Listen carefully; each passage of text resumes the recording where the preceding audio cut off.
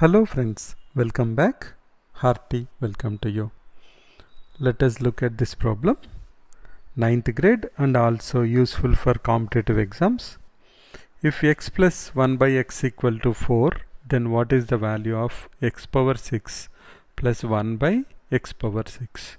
If x plus 1 by x equal to 4, then what is the value of x power 6 plus 1 by x power 6? We can solve this problem in two ways. In the first method, first we'll try to find out what is x square plus 1 by x square. Then we'll try to find out what is x power 6 plus 1 by x power 6 by cubing on that. In the second method, we'll start with x cube plus 1 by x cube.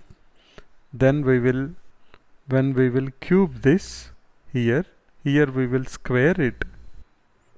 We'll square it so that we can get x power 6 plus 1 by x power 6.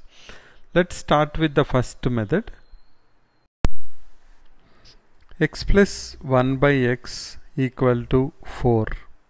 Then what is x square plus 1 by x square? That is equal to x plus 1 by x whole square minus 2, which is equal to 4 square minus 2, which is equal to 14.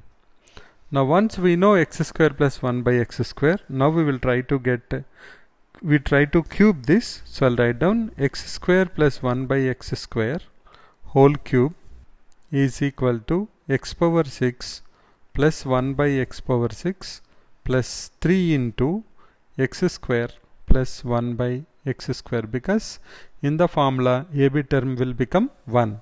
What we want is this. So we know this value, that is 14 cube equal to what we want plus 3 into 14. So our answer is 14 cube minus 3 into 14. Simplify that. We will get 2744 minus 42. Our answer will be 2702. This is for the competitive exams. To do quickly one method, let's do the other method. In the second method, we'll start with first x cube plus 1 by x cube. What is the formula? We'll write down x cube plus 1 by x cube equal to x plus 1 by x whole cube minus 3 into x plus 1 by x. So we'll find out that we know x plus 1 by x is 4. 4 cube minus 3 into 4, which is equal to 64 minus 12, which is equal to 52. Now once we got this, now we will try to find out x power 6 plus 1 by x power 6. For that we will take x cube plus 1 by x cube and square it.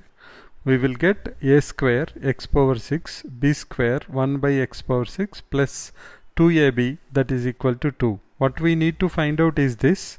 We know x cube plus 1 by x cube is 52. 52 whole square equal to question mark plus 2. That means what we want is 52 square minus 2, which is equal to 2704 minus 2, which is equal to 2702. So we do this way or we do that way, we will be able to find out the same answer, that is 2702.